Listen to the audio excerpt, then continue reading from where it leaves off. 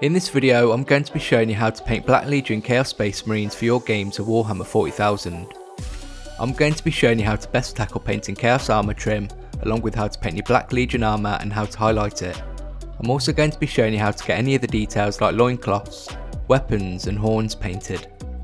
This is an easy to follow step-by-step guide showing you all the skills and techniques needed to get these miniatures painted. So by the end of this tutorial, you'll have the confidence and knowledge to be able to paint your Chaos Black Legion Space Marines.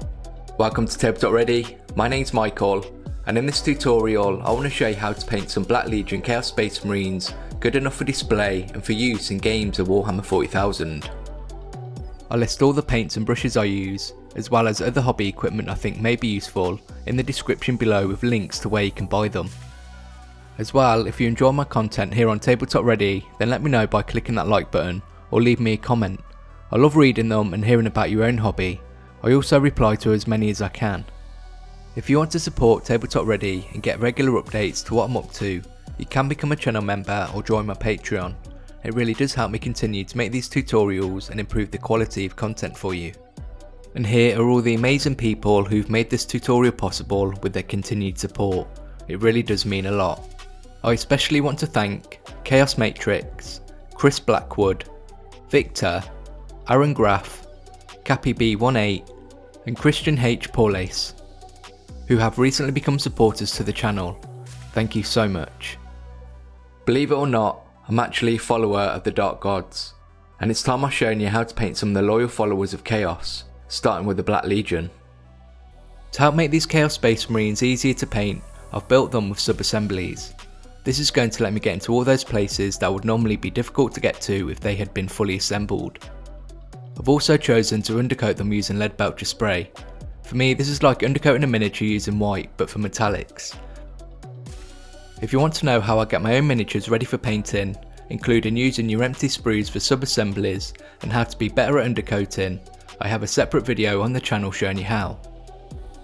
And through this tutorial I'll be showing you all the techniques and steps that you'll need to get your Black Legion Chaos Space Marines painted, and to make it easier to follow along with, I've split the tutorial up into different chapters.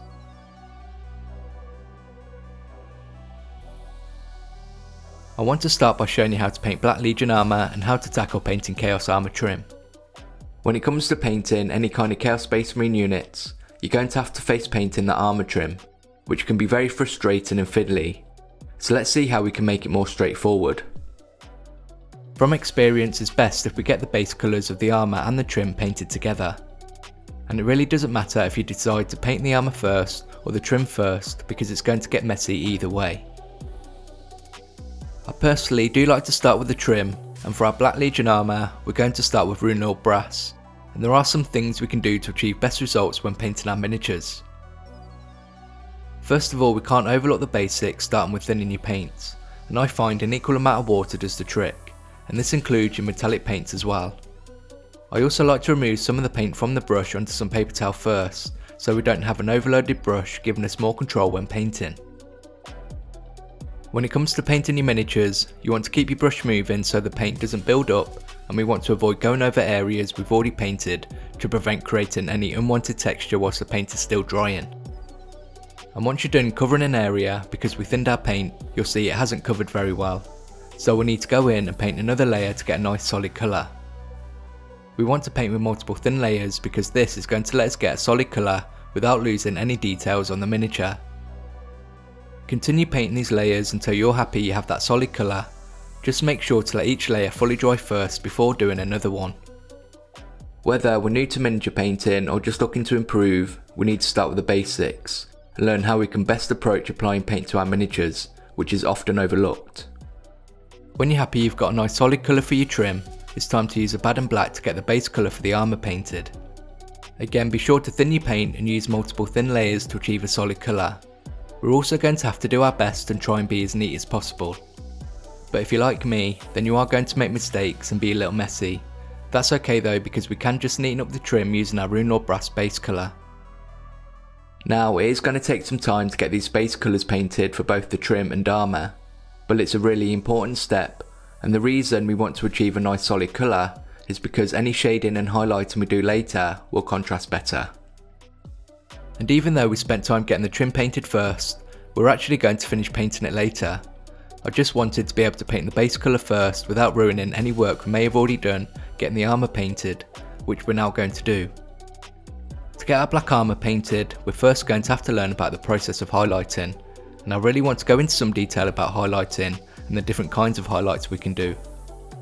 First of all, I like to keep a brush separate just for highlighting, as I know it will be up for the task whenever I need it to.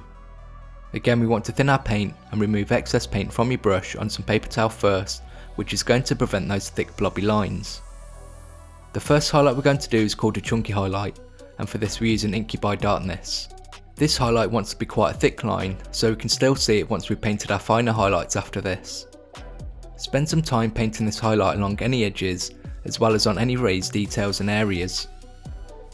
And once you're finished, you should see how it's helped to bring out the shape and details of the armour. Our next highlight is called an edge highlight.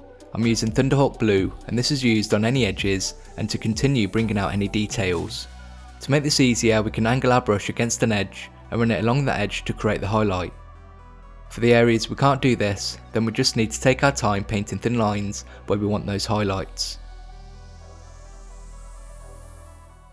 For me, highlighting is one of the most important techniques to learn and practice. Not only does it improve the look of our miniatures, but it also helps us improve our brush control and hand-eye coordination, making us better miniature painters overall. Let's continue highlighting with a fine highlight using Fenrisine Grey, and we can use this to emphasise any areas and edges we want to be more prominent, bringing more attention to them. The last highlight we can do is a spot highlight, using Blue Horror to paint little dots on all the corners of the armour where light would be more focused. Now we're done with all those stages of highlighting, we also need to highlight the areas in the joints, starting with Eshin Grey for the raised ridges, then Dawnstone for a finer highlight over this. Now we've done the highlights, you could say the armour is done, and move on to getting all the trim and other metals painted. But I want to show you how we can make the Black Legion armour look even better, impressing everybody who sees it. One of the things we can do is a different kind of highlight called a volumetric highlight, and this highlight is used on curved areas where a line highlight wouldn't really work. To do these volumetric highlights, let's first use some inky by darkness and make this a glaze. To make it a glaze, we want to thin it down with twice the amount of water. This is going to make it more transparent, allowing colours underneath to come through, helping us to achieve softer transitions. Using our inky by darkness glaze, we want to apply this in an even thin layer, painting a shape that best suits the area. And when doing this, notice how the pigment is mainly deposited where the brush leaves the surface. We can use this to build up the colour, working our brush more towards the centre of the highlight. Now we're going to switch to using a Thunderhawk Blue glaze in exactly the same way, but we can help smooth our transitions even more using the colour we're transitioning from. So here I'm using our inky by darkness glaze. Let's finish our volumetric highlights using the Fenrisine Grey glaze, right in the centre where we expect it to be brightest. Glazing is such a powerful technique and shouldn't be avoided just because we think we should be better painters first. It's a very achievable skill with some time and practice, and it's a lot of fun to do as well. Once you're done with the volumetric highlights, the other thing we can do to our armour is to paint little scuffs and scratches using Thunderhawk Blue. Take your time and build this up slowly, and I would avoid having too much paint on your brush to avoid thick blobby lines. Finally, let's make sure to paint all those little rivets around the armour with some Stormhost Silver. It's a small thing to do, but really adds to the character and look. With those added details finished, we can now move on to getting the trim and the other metal details painted.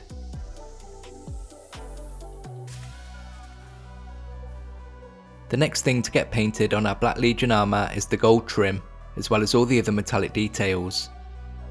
We already started painting the trim in the first section of the tutorial, painting Runelord Brass for our base colour. So the next thing to do for the armour trim is to start creating definition using Agrak Surfshade, so we can start to see the details better. When using a shade, you want to use enough to cover an area comfortably without letting it pull too much around rivets and in recesses. If you need to remove any excess you don't want, just use your brush and wait for the shade to dry. When the shade is dried, you can see the trim isn't looking as flat and the details can be seen. Using shades and washes are a great way to create definition without too much effort. but we do need to be mindful of how much we're using, because they can also darken and dull any colour we use them over. The next thing to do for the trim is to use Liberated Gold, because we do want a lighter, more vibrant gold. We want to paint this on the flatter areas, avoiding the recesses, and anywhere the Agrak Surf shade is creating definition for us. Now we're going to use our Agrak Surf shade again, but this time just around the rivets so we get a deeper colour, making them really stand out. After that's done, we're going to continue to lighten up our trim some more using Canoptek alloy, but in a more subtle way this time. Let's finish the armour trim using Stormhouse Silver for an edge highlight. All these steps should give us a really interesting look to the trim, with lots of different tones giving us more ancient and tarnished gold. There's still plenty of other different metals to paint, including much brighter and vibrant decorative gold, and we still have the silver details and weapons to do as well. For any details we want to paint a more ornate, richer gold, start with Retributor armour for the base colour. And like the trim, we can bring out the details using Reikland Flesh shade to create that definition. Finish any of these ornate gold details, highlighting them with Stormhouse Silver. Now we could paint all our metals more simply using the same gold and silver tones, but using different shades of colour really helps separate out the details and makes our miniatures more interesting to look at.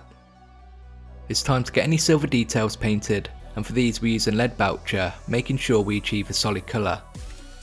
At the same time we can change things up again to add interest using an equal mix of Leadbelcher and Abaddon Black for any weapon casings, and anywhere else we think would be interesting. With these details painted, we can apply Nuln Oil to both these shades of silver to create our definition.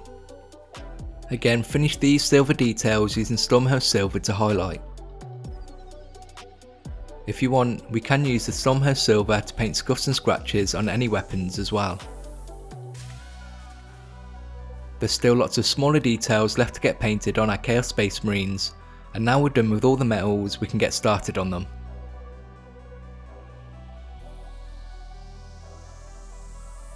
I now want to start getting all the other details painted, starting with any materials like the loincloth and pouches. When we have a lot of details and features to paint, it gives us a great opportunity to add lots of different colours and to create different textures, which is really going to help elevate our miniatures. I want to start with showing you how to paint all the loincloths, and we want to achieve a really vibrant red, so let's first use Mephiston Red for the base colour. When you're happy you've worked up to a solid colour, we want to darken those shallow folds of the cloth, and for this we're using Galvorbak Red. Now going to work on lightening the raised folds first with a Wild Rider Red chunky highlight. Now we want to do a line highlight with Fire Dragon Bright. To add texture and to help make these look more like material, we can use the Fire Dragon Bright to scuff up and paint little lines along the highlights. For any belts and pouches, let's start with some Rhinox hide. Using Nuln Oil next to shade and bring out the shape and details. Now we're going to paint a chunky highlight with Doomball Brown, and this is when we want to also paint our scuffs and scratches to add that texture. Next, paint an edge highlight using Scrag Brown, and we can also continue to add scuffs and scratches. We can then finish any belts and pouches doing a finer highlight with Carrick Stone. Adding those little touches to add texture, making details look more like what they're made of, is what really makes the difference. I know all these steps seem like a lot of work to get our miniatures painted, but I really want to show you what's possible and show you how we can achieve some amazing looking miniatures that we can be really proud of once we're finished. Before we move on to the last section, let's paint any leg wraps you see using Corax White. Now apply some Apothecary White contrast over the wrap, and once that's dried we can use White Scar to highlight any edges. Now we can move on to the final section of the tutorial, where I can show you how to paint the last few details on our Black Legion Space Marines.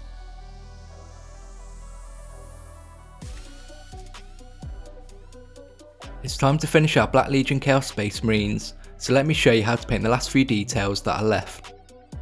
There wouldn't be Chaos Space Marines if they didn't have horns on their helmets, so let's start with these first, painting them with Carrick Stone.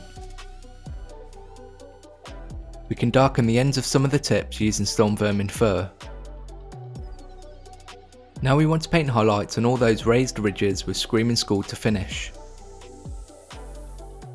So I've done my best to try and show you everything I can in this tutorial to help you get your own Black Legion Chaos Space Marines painted.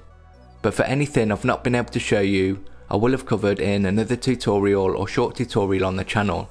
So make sure you go and check out all the other content that's available on TableTopReady. There are a few details across our Space Marines that use a lot of the same colours, like the plume, plasma coils and the lenses. Let's start by painting all these details using Mephiston Red to get our base colour. To create definition for these areas we can use some Nuln Oil.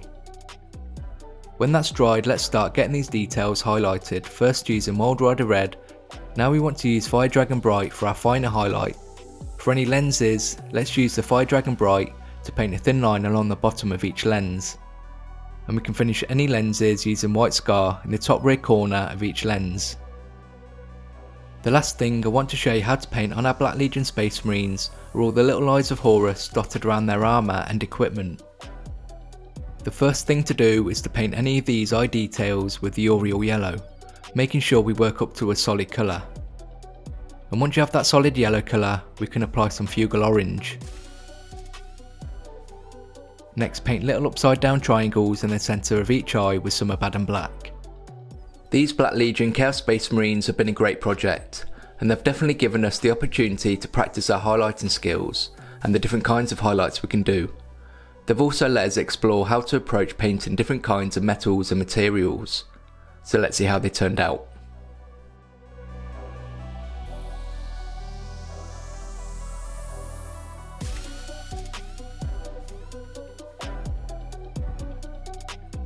Our Black Legion Chaos Space Marines are now finished, and I hope I've been able to give you the confidence and knowledge to go away and paint your own. I've got plenty of other tutorials on the channel, so make sure to check out all the other content that's available. I really do enjoy making these tutorials and hope you find them useful. You can really help the channel by liking the video and commenting below. You can also support me at Patreon, which makes a massive difference in helping me make these tutorials. Make sure to subscribe if you don't want to miss out on future content, and I'll see you in the next video.